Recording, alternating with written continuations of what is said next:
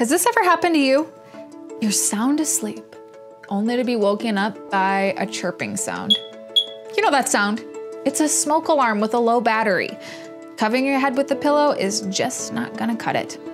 Time to get up and figure out which one needs attention.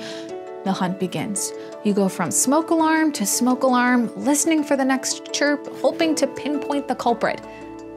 Wouldn't it be great if there were a simple way to show you which one needed the quick fix? Luckily, this doesn't need to be a situation you have to deal with on a network.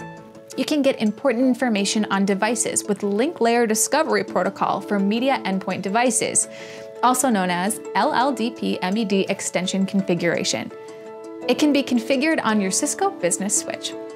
This protocol facilitates communication with all the devices in your network.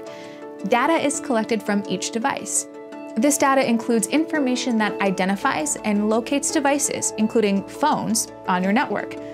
In this episode of Cisco Tech Talk, I'll explain how to configure Link Layer Discovery Protocol for media endpoint devices.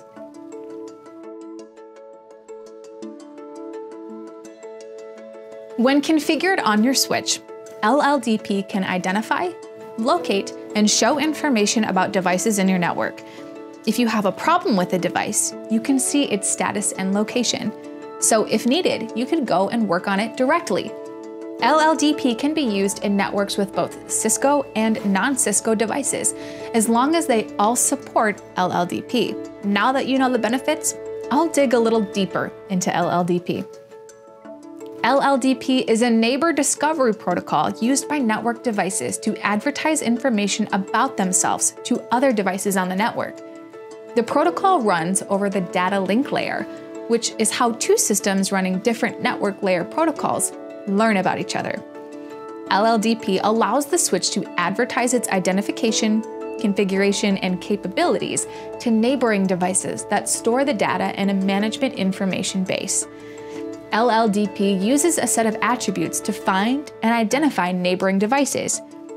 The attributes include type, length, and value descriptions. These are called Tlvs for short. Okay, now that you know some details about LLDP, I'll explain LLDP MED extension. MED is an extension on LLDP that operates between endpoint devices, such as IP phones and other network devices like switches. Specifically, it provides support for Voice over Internet Protocol, or VoIP applications. MED also provides additional Tlvs for capability discovery, network policy, power over Ethernet, and inventory management. And now that you know the basics, I'll show you how to configure these LLDP MED extensions on your Cisco Business Switch. Log into the switch using your username and password. Change the display mode from basic to advanced. Open the VLAN management page to see the VLANs on your switch. Here, under VLAN settings, you can see the two VLANs on my CBS 350 switch. VLAN 1 is the default, and VLAN 50 is designed for VoIP. Scroll down the page, and under the Voice VLAN section, select Properties. Under the operational status of VLAN 50, check the settings for COS/802.1p, which stands for Class of Service. It shows it's configured as 5 for the voice application. Here, Dscp, which stands for Differentiated Services Code Point, is set to 46.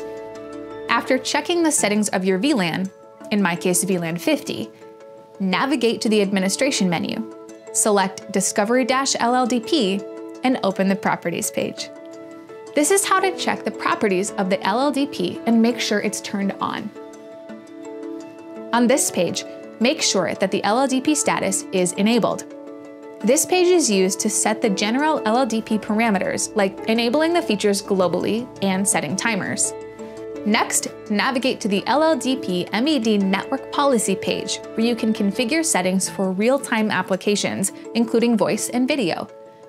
A couple of points here going forward. If a network policy is configured, it can be included in the outgoing LLDP packets to attached LLDP media endpoint device. The media endpoint device must send its traffic as specified in the network policy it receives. If the LLDP MED network policy for voice application is checked, it means you can't manually configure these settings as they are set automatically. If it is configured how you want, then click the Apply button.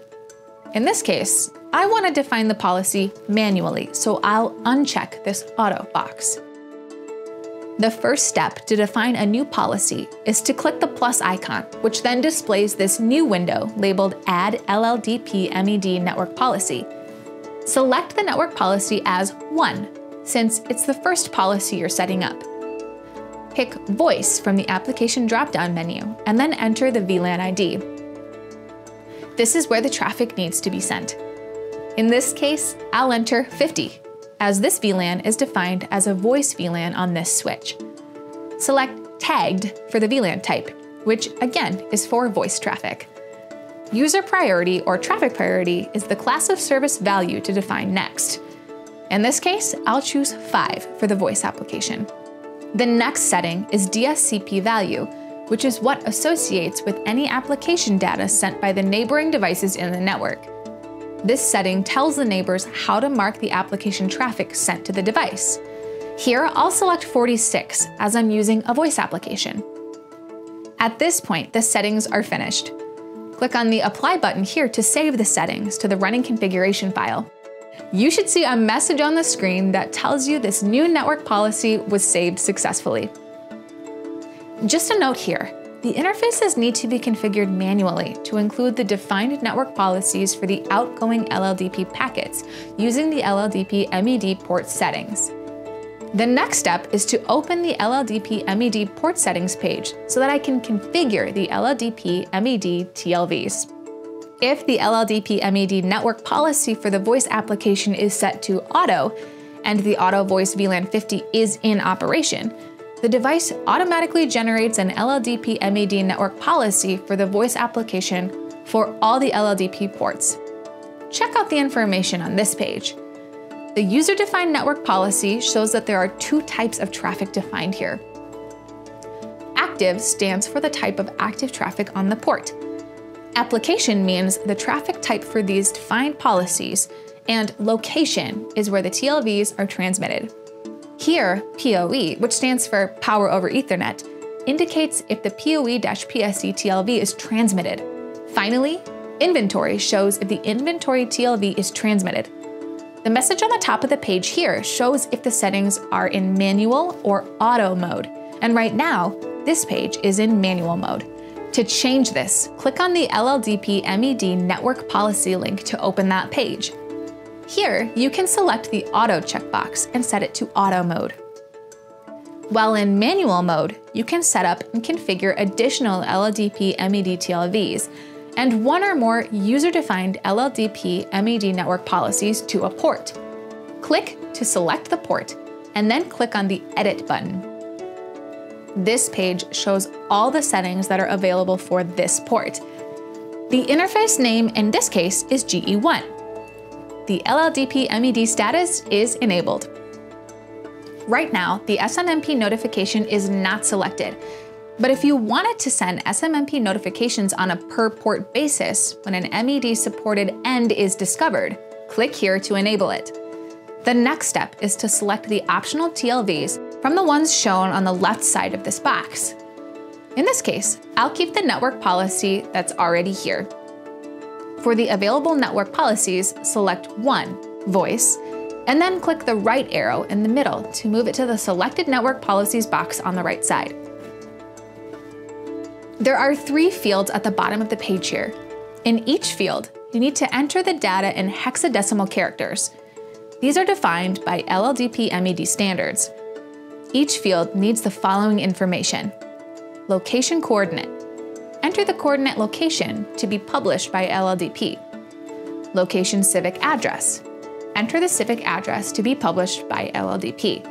And finally, the location ECS ELIN, which stands for Emergency Call Service, and Emergency Location Identification Number that will be published by the LLDP.